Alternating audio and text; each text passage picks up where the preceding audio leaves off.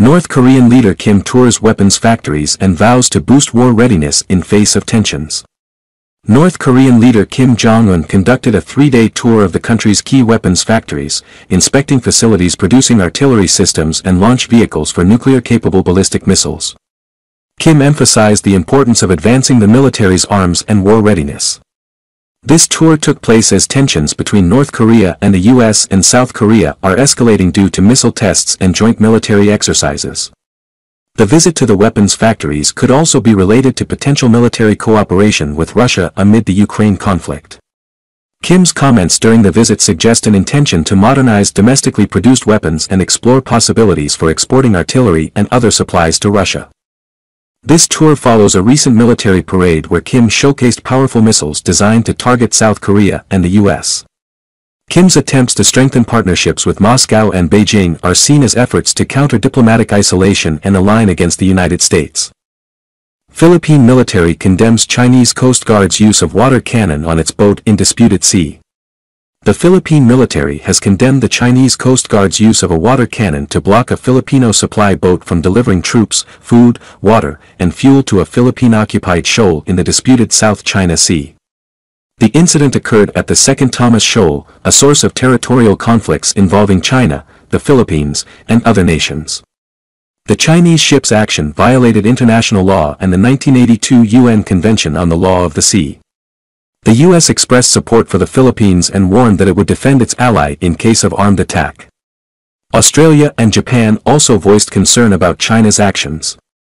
The incident is part of ongoing tensions in the South China Sea due to competing territorial claims. North Korea's Kim Jong-un orders increase in arms factory capacity for war readiness, state media reports. North Korean leader Kim Jong-un has visited weapons factories and called for an increase in the country's arsenal capacity and readiness for war. During his tour, Kim visited facilities producing artillery systems, launch pads for nuclear-capable ballistic missiles, and engines for cruise missiles and drones.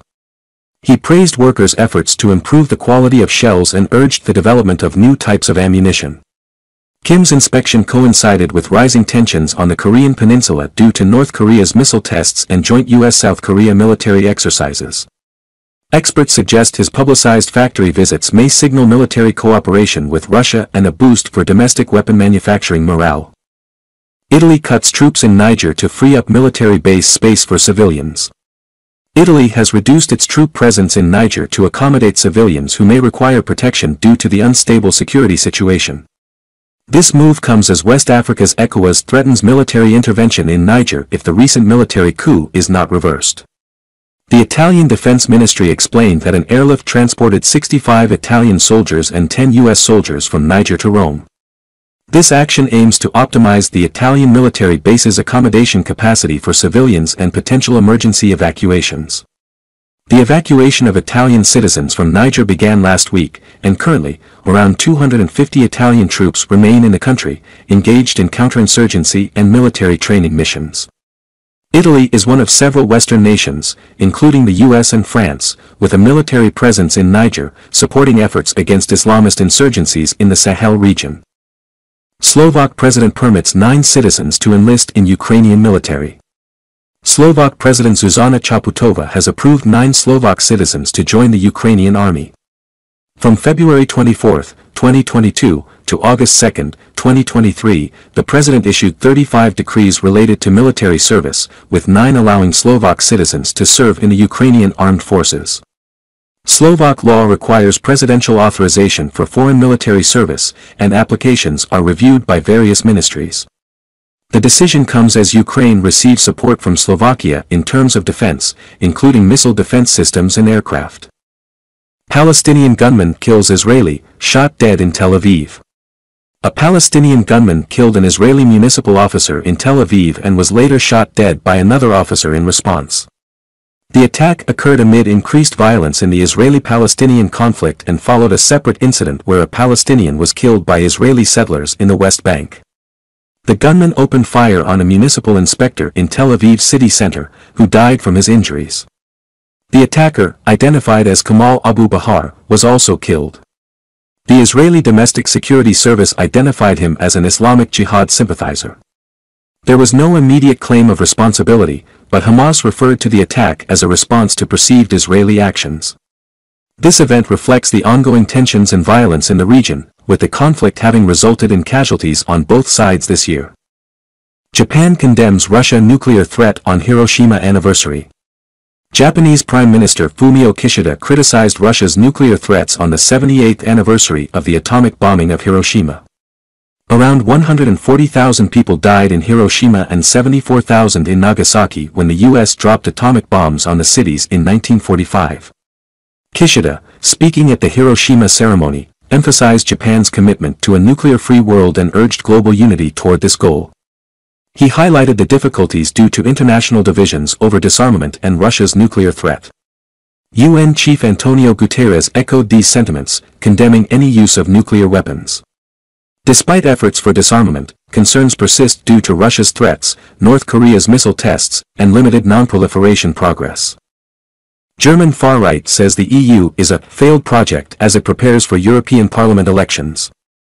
Germany's far-right Alternative for Germany, AfD, party declared the European Union, EU, a failed project in its current form during its party convention. The party's adopted program for the upcoming European Parliament election criticizes the EU's failures in areas such as migration and climate policy, and rejects the euro as a currency.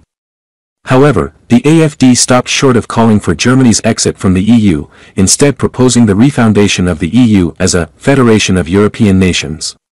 The party's program focuses on protecting external borders, security policy autonomy, and preserving diverse identities in Europe. Recent polls indicate the AfD's support at 19 to 22%, making it a significant opposition force. The party's stance towards the EU has softened from a previous draft that sought the orderly dissolution of the EU. China invites top EU diplomat for visit after July postponement. China's Foreign Minister Wang Yi has extended an invitation to the European Union's top diplomat, Josep Borrell, and his delegation for a visit in the fall, after a previously scheduled trip was postponed. The visit aims to facilitate preparations ahead of a leaders' summit later in the year.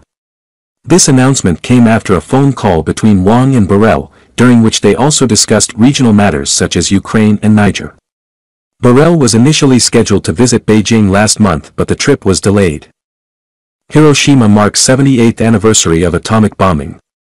Hiroshima officials have criticized the increasing support for nuclear weapons as a deterrent, which has grown due to concerns over Russia's actions in Ukraine and tensions in the Korean peninsula.